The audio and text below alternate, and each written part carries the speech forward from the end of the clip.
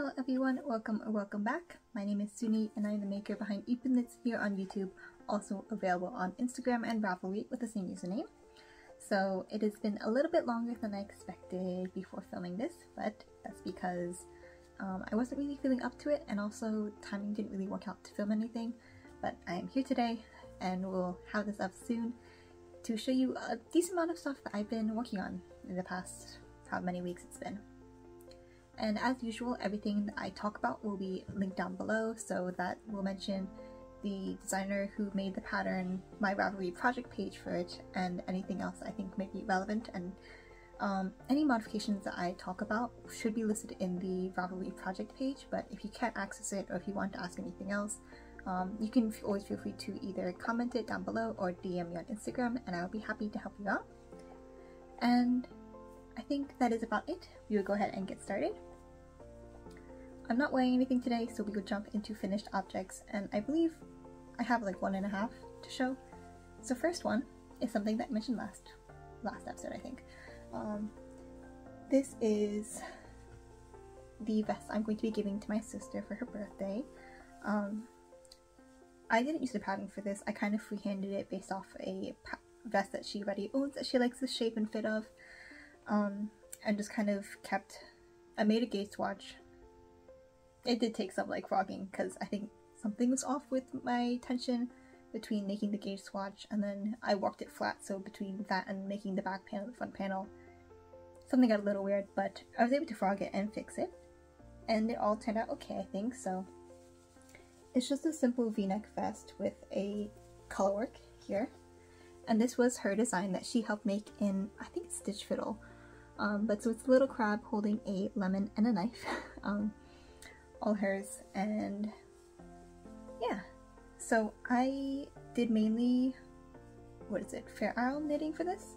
I did, like I mentioned, work it flat, so I did the back panel first to help kind of like figure out the numbers before I had to worry about the color work, and then the front panel. And yeah, not a whole lot to say.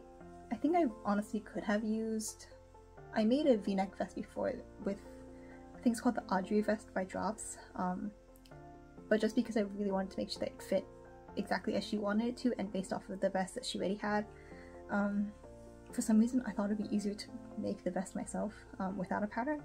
I'm not sure if that actually was the smartest thing to do, but I think honestly it turned out pretty well. I am very kind of like pat myself on the back for it, of while there was some hiccups with like having to frog the beginning because I worked bottom up to make sure that everything like really lined up the way it was supposed to, I didn't have to frog that much, and especially for picking up stitches around the like armhole and for the collar, it is a little bit tight there, but that's okay. I think it'll loosen up a little bit. And doing the decreases, like you can see decreases here, and also even along this for the actual v-neck part, I didn't really have to undo it like at all. I think maybe I could have and it would have been a little bit neater, but like it's fine and it fits fine, because we have like very similar, if not the same, like body dimensions. Fit? We have the same, I don't know. Anyway, so I tried on and it fits okay on me, so it should be good on her, but if not I can always go back and adjust it. And it should loosen up a little bit as it gets washed. Oh, I forgot to mention, the yarn I used is Quince & Co. Whimbrel, and then, oh, that's for the blue and the orange. And then the other ones all scrap yarn. I think they're all like 100% acrylic. But the blue is in the color Starboard, and then the orange is, I'm not sure how to pronounce it, rhumb. But that is my finished object that I finished, I guess, most recently, kind of. I don't know. So yeah, and I'll be giving to her that.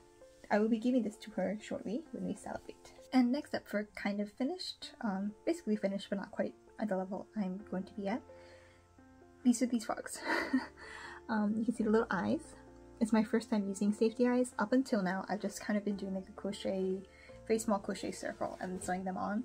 But I really wanted eyes for these, and I wanted to initially do those like, they're these really cute eyes with like a fancy color and then like a very narrow pupil to look more like frog-like, but I don't think they're going to come in time, so I ended up getting a like big pack, unfortunately off of Amazon, but like it is a little bit of a time-sensitive project because I'm trying to be selling these and there's a deadline for that. But so yes, these frogs are done, but I will be hoping to give them some clothes. I'm not sure what exactly, maybe like overalls for one, and then like a little either turtleneck. I'm not sure if I can do pants because of their body shape. I think that could be a little tricky, but it's very cute. I use scrap yarn for both. I'm pretty sure they're both, actually I think the green is recycled polyester. It's leftover that I had from a sweater project. And then the white and yellow are both definitely scrap yarn. And I stuffed them with, you know, polyester, polyfill, have the safety eyes, and also have a, like one of those, here, let me show. Like this wire thing that my sister has, she let me use. It's like a twisty ties, but so the inside each of the legs and arms, do they still count as arms or their legs? But yeah, so that way I can bend them and they stay in shape. So it's very cute and I am quite proud of them, and I think they're so fun to have. And I've seen some people kind of like have them as like bag charms by doing that around the strap of a bag, which is so, like, it's so darling. But as much as I love these guys, and as much as the pattern is pretty straightforward and like it does work up pretty quickly because it is such a small project, each little hand alone, because it has 3 little fingers I guess, and the way that it's worked, there's at least what 6 ends to weave in with one limb, and that's not including anything to do with like the rest of the body. So it takes actual dedication and like real motivation to actually get it done, but they're so cute. So, and now for works in progress. I have a lot of stuff that I've been working on that had been hold on for a while, and they're like decently big projects, but I'm finally able to start getting like more stuff done with them, which is very exciting. So first up is the durumagi. So I don't know if you can tell compared to the last time I showed this, which was I think a decent while ago. I was definitely at the body back then, but I don't think it was this far down. I think it was maybe like here-ish, so I have a decent amount added. And I should be finishing up hopefully soon. There's not much left before the bottom is done, and I can pick up the sleeves and then add the kind of like neckline detail. But so this is a design by Sedna Yang. Depends on American or Korean pronunciation, but I test knit the coat version of this, the durumagi coat. I think earlier this year, January, February, March? I'm not sure, but definitely earlier this year. And that is basically a similar kind of style of like the hanbok, with the color like that and the overlap. It's a little difficult for me to describe, but that one is thicker yarn and it doesn't have this kind of like, I guess, lace ribbing sort of, and that one also has pockets. So this one is a little bit of a lighter version. It would be nice if springs were a little bit cooler in my area so I could wear it, but I think I'll have to wait until fall. So I test knit the English version of the coat pattern, but this is just for me, not test knit, which is why it's taken forever and it will continue to take a very long time until I'm done with it. But I am definitely enjoying it, and it's so pretty, and the yarn I'm using is like the fanciest yarn I think I've used so far. It's by a Korean-owned yarn maker, yarn dyer, which I think is just very cute that it's, you know, Korean project by a Korean yarn, made by a Korean maker, all this stuff. So it is, I'm using Camellia Fiber Co's Sylvan DK base, which is a 70% alpaca, 20% silk, and 10% cashmere, and I think it's sport weight. So you can tell by the fiber content that it's like a very like fancy yarn. And I bought it a while ago for the intentions of making this. I think it was. And it's such a lovely blue, and it's so soft, and like it just feels like very high end. So I'm definitely happy with it, excited to finish it and then wear it. But this is also something that I'm surprisingly really enjoying the process of making, even though it's knit up on pretty small needles, 3.75. So yeah, it's not too bad, but especially compared to the coat, which was I think on 5mm. I actually really like working on this, although the yarn does shed a little bit. I don't know if you can see the like slight halo it has. You can't really see, but it kind of almost is like if you were to hold a thing with a mohair, it has that sort of effect, but it's so pretty. It's okay that sheds a little bit, it's so worth it. And I'm making a size medium, or M for this. There are, let's see, 6 sizes, extra small to 2XL, and it is for a bust measurement of 87 centimeters up to 160. And we'll hopefully finish it before the summer hits, but we'll see. And then another project that I have been working on for a while, and will hopefully finish up soon. This is my Advent shawl. So this is a very, I guess, I always feel kind of weird about calling it a free-handed pattern because it's so basic and straightforward. I'm using my Goosey Fibers 2022 Advent for this, the Return to Pooh corner, which is just so cute. It has a lot of these kind of like very, almost like moody colors, but also really bright, vibrant ones. Like the blues are just like stunning with how bright and crisp they are, but they also have some like lovely, more like muted, look at that. It's so cool, so pretty. Yes, but so it was an entire adventure trying to make that. I ended up only using 12 of the mini skeins instead of the 24 because I think it would have been way too huge for what I wanted if I used all 24, so I'm only doing 12. And then when I finished the day 12 mini skein, I realized that my 2 halves were not at all lined up size-wise, and I had like a huge gap left over, and I had used up all of day 12's yarn, so I guess my tension was weird. It's a 3-stitch I-cord on either side, and then it increases all on one side and straight on the other, and then after I finished day 6, then I decreased instead of increasing. Yeah, and it just was not working, so I frogged the entire half of it, and then what I decided to do, based off my sister giving me helpful advice after I was like in crisis mode, was just cast on again from the other side and then like increase it the same way, so both sides are increasing, and then I'll just attach them together. I'm not sure if I want to do like a sew them together somehow, or if I want to maybe even kind of like slip stitch with crochet hook. I haven't decided, but I'm almost at the point. I'm just basically counting how many stitches I have on both. I have on the first side, and then trying to reach that point or similar to it on the half that I'm currently working on, and then when they have the same number of stitches, I can figure out how to attach them. But hopefully that will be done soon. I initially thought, well, I started, what, late December? And then that was also on hold for a while I was working on other things, but now I'm back to it and I'm nearly done. It is honestly a fantastic project to work on for like movie watching specifically. I think the only thing that could be better is just like pure stockinette in the round, because you really don't have to look at it at all. But this, because it's garter stitch and there's only increase on one side, and especially after you get going, the increase side is very obvious, so you don't even need to like really look at it. You can just kind of feel, or even like if there's like a slight, even the slightest bit of light from anything, you can tell where the increase side is. I usually honestly got a lot of stuff done when I was watching anything, like any shows, any movies especially. I went to the theater with my sister to celebrate our birthday, and we did like a little double feature. So we watched Dungeons and Dragons and then John Wick 4, and I just bought this to work on, and I got, like, I don't know, that much done? Close to it? Great project to work on in the dark, so. And you don't have to look at it all, you can be distracted because it's just, you're not doing any increases, you're not doing any color work, well, besides that one part you're doing increases. You're not doing anything fancy, you can just kind of like knit away. Another thing is when I did the first half of it, my tension was like absurdly tight.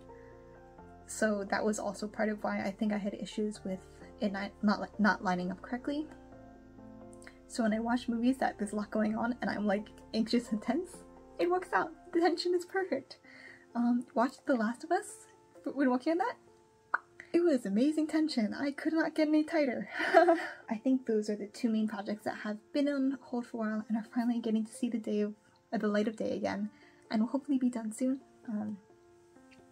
I think since my Advent shawl is nearly done, I'm probably going to be focusing on that one a little bit more, and then after that I'll try to go full energy for the durumagi. And then final work in progress doesn't look like a whole lot, but will hopefully be taking more shape soon now that I'm starting to do the decreases.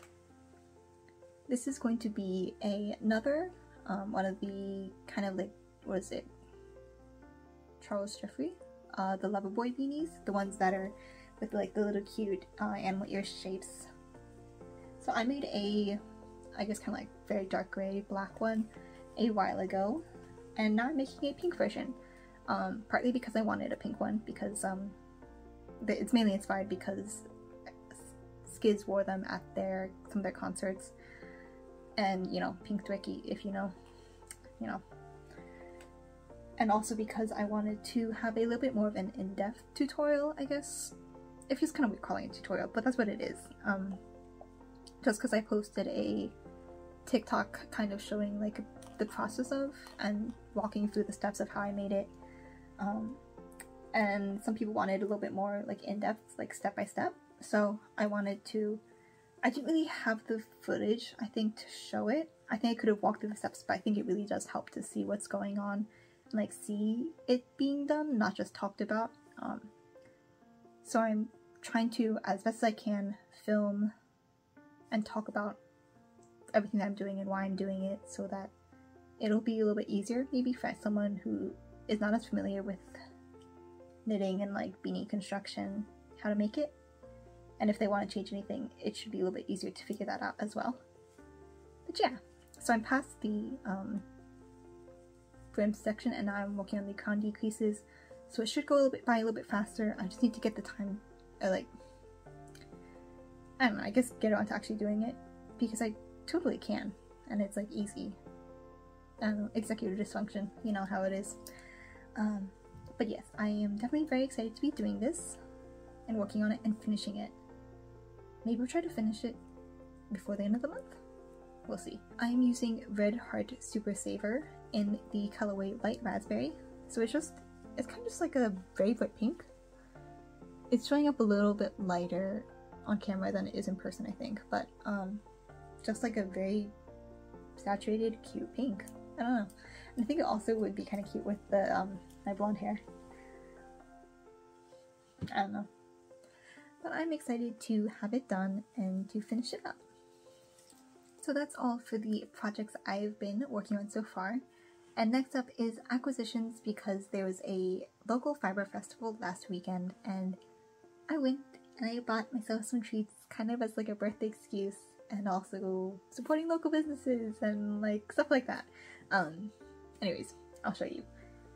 So I bought these skeins, all of them from the same vendor, dyer, I'm not sure, but so from Terrapin Fiberworks. They do some really great organic bees. The words are escaping me, but natural fibers, kind of like a lot of cotton blends, linen blends, all ethically sourced, ethically made, or I think locally made especially too, and some like gorgeous colorways. And I think there's a collection pre-order going on right now, so if you're interested, there's some beautiful colors, especially some like very like rich colors. Not necessarily always my thing, but like it's just like objectively just like stunning. Anyways, these are, I got two of the same one, and this is, what is it, garlic and the Monacacy fingering, but it's a cotton boucle, and it's so pretty. Oh, it's getting washed out a little, but it's like this very subtle sort of like pastel. Erin, the dyer behind Terrapin Fiberworks, had a sample made and available in the boucle of I think it's Iris Raglan, and it was so pretty and it was so squishy. The texture and the fabric that it made when it was worked up was just beautiful. I was originally planning on maybe getting some like tencel yarn, which has a really pretty shine to it, but I saw that sample and I like felt the texture of it, so I switched to the boucle instead. And I just love the garlic colorway. It's just so cute, and it's so like perfect for warm weather, I think. Because it's so like bright and like springy almost. But yes, very excited to be making something with this. I'm not sure what, probably some sort of t-shirt top, but pattern is right now not quite decided. And last thing I got was tinsel. It looks very similar kind of color tones, but it is different. Oh, look at that, look at the shine.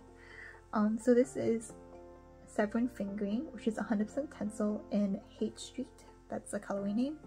And it's got this like beautiful different colors of like blue, pink, green, yellow. When I first pulled it out of, this was one of the, I think, like bargain skeins, because it's like one of a kind stuff, a bunch of those. When I pulled it out of the little bin, my sister was like, oh, it looks like celestial, and I was like, oh, you're right, and I had to get it. Not had to, but it was very easy to, I guess, come up with reasoning for why I should be allowed to get it. So I really don't know what to be making with this. I've never worked with tinsel before, and I'm honestly I don't have that much experience with making things in fingering weight, but it's just so lovely, so gorgeous, and I don't know what to make with it, but I'm so excited, and I just love because it's so smooth. I'm just touching it, squeezing it. It's beautiful. And I love the glow, especially with this colorway. It really does just make it look so pretty. That is all for today. Actually, not a whole lot to share, even though it's been a while, and I don't really anticipate making a whole lot of progress of things in the future. More just finishing up the things I mentioned today that I'm currently working on, and maybe using up some yarn that I have in stash, because I have plenty and I need to work through it and also reorganize it. So I hopefully should not be, I guess, starting a whole lot of new projects, and especially not buying new yarn for it. But I'm also taking a break from test knitting. This is mainly because I want to kind of take it easy, take it chill. It's been a little bit hard because there are a bunch of, well, not a bunch of, but there are definitely designers that I want to test for. But I'm holding myself back from applying because main thing is I want to kind of work myself up to taking what I'm kind of calling my like craft sabbatical, where I'm going to, it's one of, on my 2023 bingo board things, is to take a month off of crafting entirely, just to really give myself a break, and I think kind of like recenter on what I really want to be making and spending my time with. And yeah, there's also, even though I love knitting, I love crocheting, I love making stuff, that's not the only thing I really enjoy doing with my time, so I think it could be good to maybe also start working on some other hobbies, and then kind of like, once that's all established and those like good routines are made, then I can fill in the other excess time with knitting and crocheting, instead of spending like however many billion hours I do right now making stuff. But it's also mainly like focus on like my physical health and like giving my hands and fingers a break, taking it easy, all that stuff. But yeah, all that to say that I will probably not be doing these like podcast episodes, video podcasts, for a little bit. I might still maybe do videos. If anything, I will be doing videos focused on a specific project, like I'm planning on doing for the, the Loverboy beanie, of going through step by step. I don't really anticipate showing or doing more like tutorial types, more just kind of showing the process of making something. But even that, not necessarily guaranteed. I might just kind of take a break. I think also the very frequent like filming and uploading and all that, first of all, it's kind of like a pain to edit because it takes like at least a few hours, and trying to get all the pictures, put it in, cut everything, it's a little bit of a mess. But also mainly because I think doing it so frequently really, beyond just tiring me out and being kind of like a little bit of a fatigue, I think it encourages too much of like constant making, which isn't really what I want to be doing. And I want to be taking my time with the stuff that I'm making and really enjoying it, and not, I guess it kind of, I feel like it's pushing, at least for me, it pushes me too much towards like over consumerism of just like following trends and trying to make a bunch of things at once, and I'm not really giving myself a break to really enjoy things, and it feels like almost like wrong to film a video podcast, sorry, and not have a whole lot to show for it. like I need to show a bunch of different projects, a bunch of new acquisitions, and obviously a lot of the flaws of that and that way of thinking is not necessarily attached directly to these kind of like knitting podcast vlogs themselves, because I understand that that is not the case for a lot of people, and sometimes it is a lot more of the slow process that they show in theirs. But for me and how I've been doing it, I feel like that's kind of the approach I've been taking, and I want to kind of like cut down on that, make sure I'm not, you know, putting that kind of mentality on myself, and especially for my making, because that is the opposite of what I want. But yes, very long ramble. Sorry if that was unintelligible. I hope you understood what I was trying to say. I still love making. I'm going to keep making, but I'm also going to try and maybe take it easy and not let it, I guess, lead me down a very obsessive and unhealthy path, if that makes sense. That's all for today. Thank you for sticking around, or if you just skipped to the end, thank you for still watching the end. Appreciate you, and take care of yourselves. I will see you whenever I see you. Bye bye.